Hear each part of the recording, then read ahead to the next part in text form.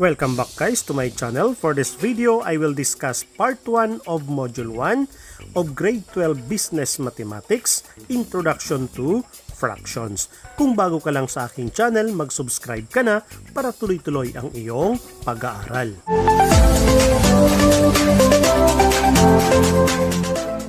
Fraction is a numerical quantity that is not a whole number, a small or tiny part, amount or proportion of something. Like what you see on the figure, the colored part of the geometric figures representing fractions. Examples of fractions are 3/5.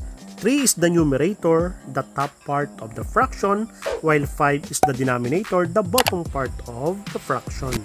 Others are 12/7, 21 4/9, 25/74, 5, which is equivalent to 5/1. Next, proper fraction is a fraction that is less than 1, with the numerator less than the denominator. Example, 2/3. 2 is the numerator, 3 is the denominator, 2, the numerator is less than its denominator 3. Other examples are 32/50, 5/8, 15/22, and 12/19. Improper fraction is a fraction in which the numerator is greater than or equal to the denominator. First example is 3/2. 3 is the numerator, 2 is the denominator, 3 the numerator is greater than its denominator 2. Other examples of improper fractions are 8/5, 12/7, 14/14, 7/3, and others. Other forms of fractions are decimal, percent, or percentage. To change fraction to a decimal, divide the numerator by the denominator. Example number 1 is 5/8. Just divide 5 by its denominator 8. Add initially 2 zeros. 50 divided by 8 is 6. 6 times 8 is 48. Proceed to subtraction. 50 minus 48 is 2. Bring down another 0. 20 divided by 8 is 2. 2 times 8 is 16. Minus 20 minus 16 is 4. Add another 1 0. So we have 40. 40 divided by 8 is 5. 5 times 8 equals 40. 40 minus 40 equals 0.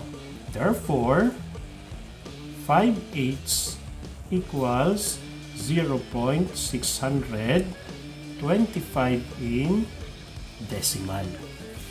Another example, for instance, is 7/11. Again, just divide 7 by its denominator 11. Initially, add 2 zeros. 70 divided by 11 is 6. 6 times 1 is 6, 66. Proceed to multiplication. 70 minus 66 is 4. Bring down another 0. 40 divided by 11 is 3. 3 times 11 is 33. Proceed to multiplication again. Proceed to subtraction. So we have 40 minus 33 is 7. Add another 0. So we have 70. 70 divided by is 6. 6 times 11 is 66 minus.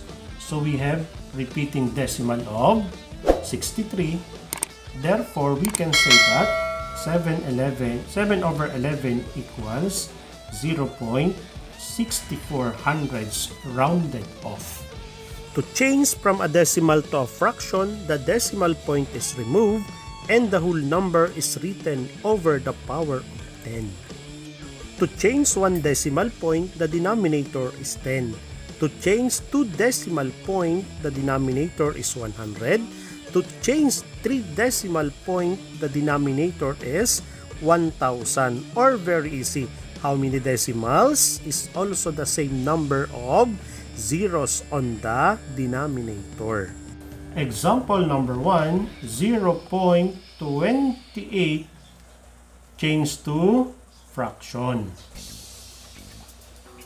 So we have 0.28. Since we have 2 decimal places, so we have 28 over 100.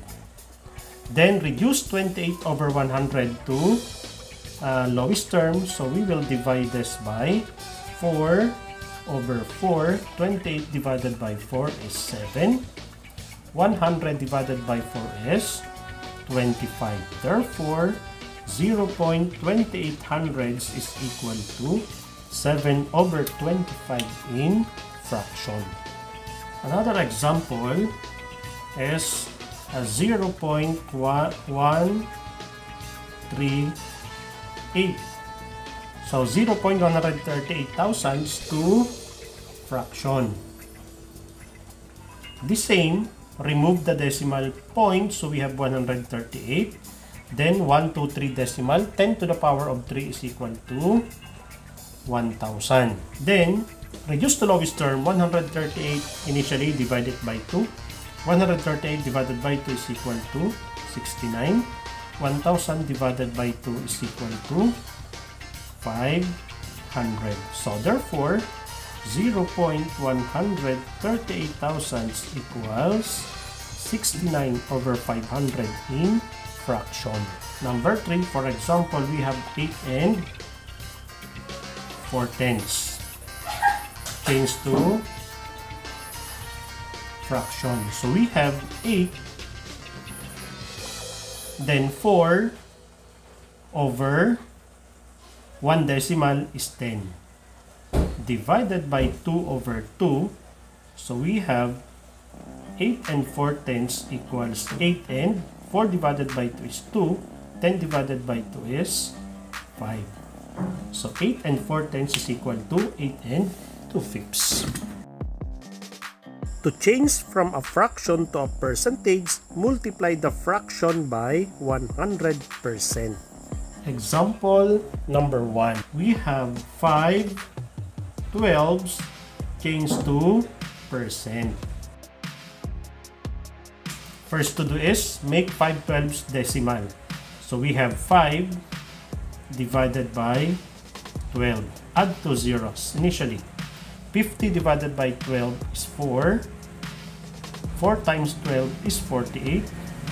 Minus 50 minus 48 is 2. Bring down 0. 20 divided by 12 is 1. 1 times 12 is 12. Proceed to subtraction. 20 minus 12 is 8.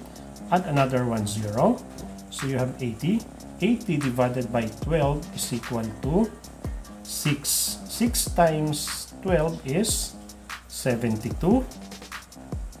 Minus, we have another 8, add another 0.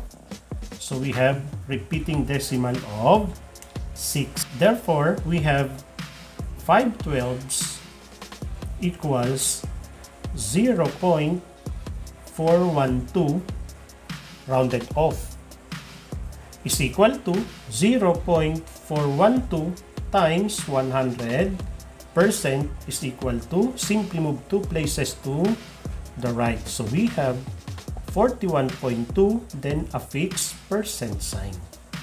Therefore, 5 12s changed to percent is 41.2%. Another example is 8 over 15 changed to percent. Again, make 8 over 15 decimal. So we have 8 divided by 15. Add 2 zeros. 80 divided by 15 is 5.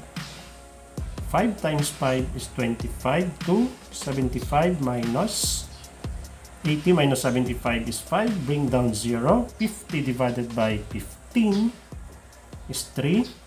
3 times 15 is 45 minus, so we have 5, add 1 0, 50. So we have a repeating decimal of 3. So therefore, we can say that 8 over 15 is equal to 0.533 in decimal.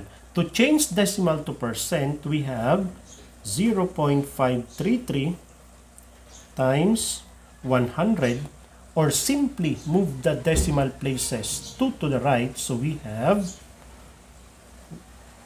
2, we have 53.3, and a fixed percent sign.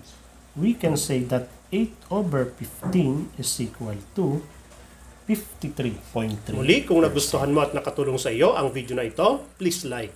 At pakishare mo na rin para makatulong din tayo sa iba.